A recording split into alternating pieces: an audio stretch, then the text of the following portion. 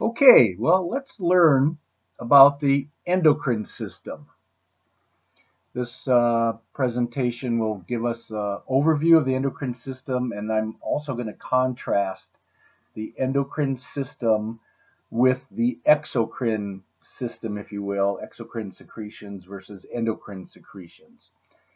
The endocrine system could also be called the study of endocrinology, and of course, you know that the ending logy means the study of. So this word literally means the study of hormones, because hormones are endocrine substances. So endocrinology means the study of hormones. Okay, now let's explain a little bit more about exocrine versus endocrine glands. So it's very important to know the distinction between these two glands. And of course, you got the pause button. You can pause this and write this all down. But the key is glands are a collection of secretory epithelial cells. They're going to secrete something. Okay, that's a key here for all glands. And this says that if they have a duct, let me get this on the right screen here. If they have a duct where their secretion goes to a surface via a duct after the secretion is made, then you would have an exocrine gland.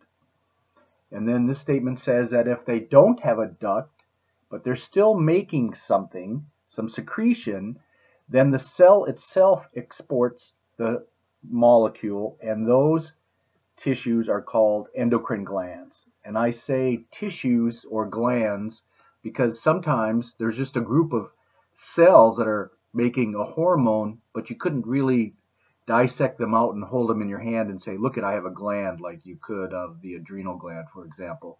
Some of the cells are like just diffuse, and they make hormones, and you'll see this later in another presentation. Okay, so that is the two definitions for exocrine and endocrine. But let me get rid of that and bring another nice little table that somebody wrote here, and let me explain this a little bit, because it is all goes to learning. Okay, exocrine glands. Remember, they have a duct, and of course you have the pause button. And this has an example of sebaceous glands. Those are glands in your skin that produce an oil-like substance.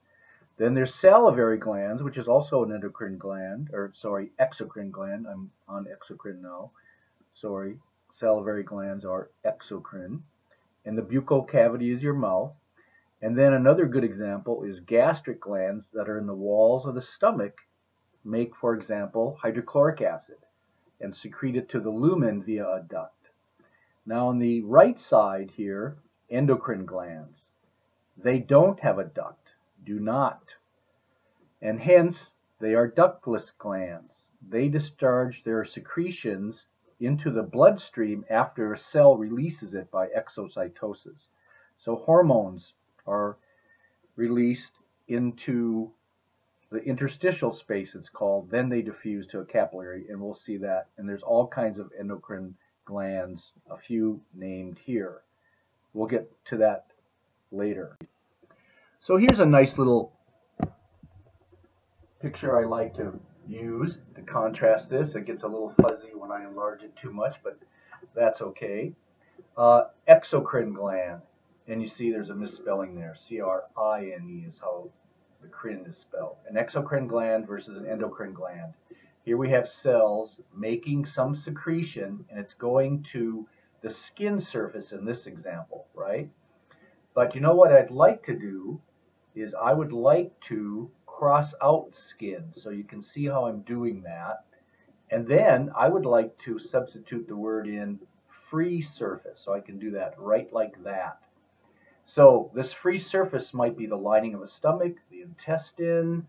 For example, the liver makes bile and it comes out into the lumen of the small intestine. So there's a lot of things that are made and secreted in a duct inside the body that you never see on the skin. So that's why I like to say free surface.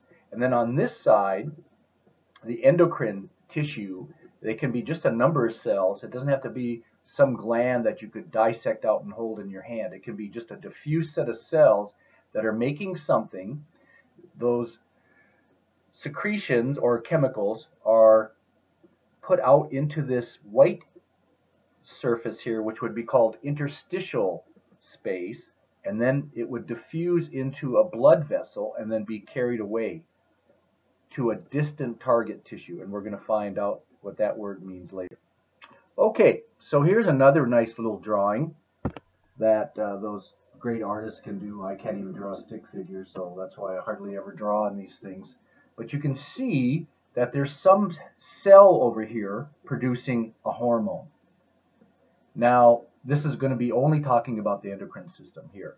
So these blue dots are some hormone, and they're going to be released from the cell by exocytosis, that's E-X-O-C-Y-T-O-S-I-S, exocytosis, diffuse through the interstitial space, go into a capillary, because capillaries are leaky. They can have things come in and out, and then it's going to circulate. As you can see in this drawing, the arrow, blood only circulates one way in any one vessel, and it's going to go to a target cell. So let's look at this one up here where the laser pointer is. This hormone is going to attach to a receptor on the cell surface. This hormone over here, probably a different hormone, is going to get into the cell membrane and bind to receptors either in the cytoplasm or in the nucleus. So here's an example. This hormone up here would be like insulin. Insulin works this way. It's a protein hormone. Whereas down here, this could be testosterone. Steroids tend to have receptors in the cytoplasm or the nucleus.